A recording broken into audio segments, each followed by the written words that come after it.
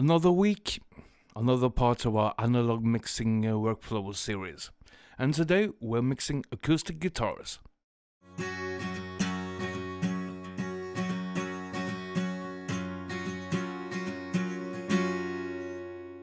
Welcome back everyone, and if you're new to the channel, please do consider subscribing and remember to click that bell so you get notified when I got new videos up. We're right in the middle of our analog mixing workflow series, where I'm mixing a song SSL style in the box. All I'm using for this is a console emulation, an SSL channel strip, and emulations of vintage outboard gear. And if you haven't watched the earlier videos in the series, you can click on the card up there in the corner. What we have for today's video is 4 acoustic guitar tracks, a mono track for the intro, and 2 rhythm tracks that are running through the entire song, both panned halfway left and right. And we have an arpeggio track that is doubling a part that will also be played by one of the electric guitars. As this is going to be a fairly dense mix with a lot of electric guitars and vocals, for this one I'm treating the acoustics as if they're more of a percussion element. This means that they'll be a bit thinner sounding and a bit brighter than I would do if they were the main instrument of a song. What I'll now show you is how I go about mixing these tracks.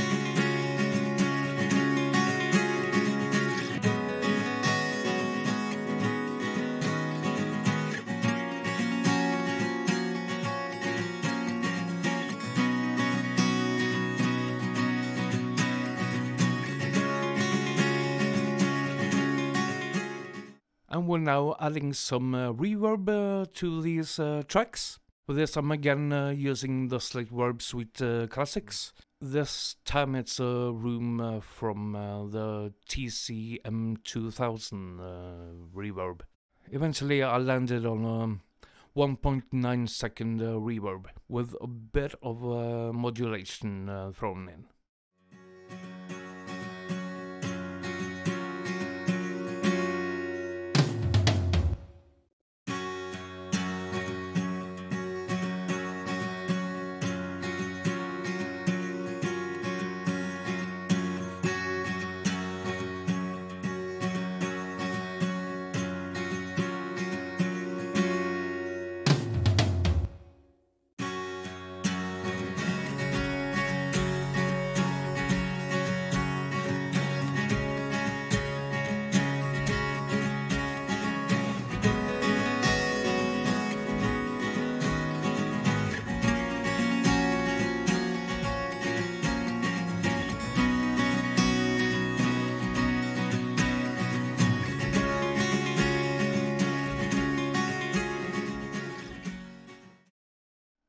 And here's the acoustics together with the drums and the bass.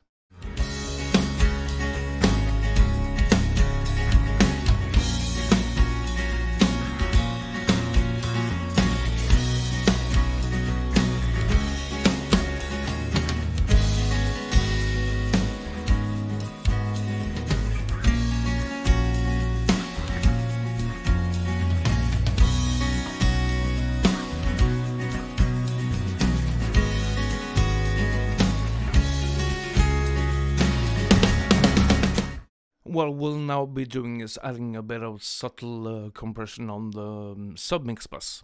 For this I'll be using what's probably my favorite compressor for acoustic guitars, the CLA2A plugin from Waves. It's fantastic for especially acoustic guitars and bass, and sometimes on vocals. I'm setting it up just to grab 1 or 2 dB at the most.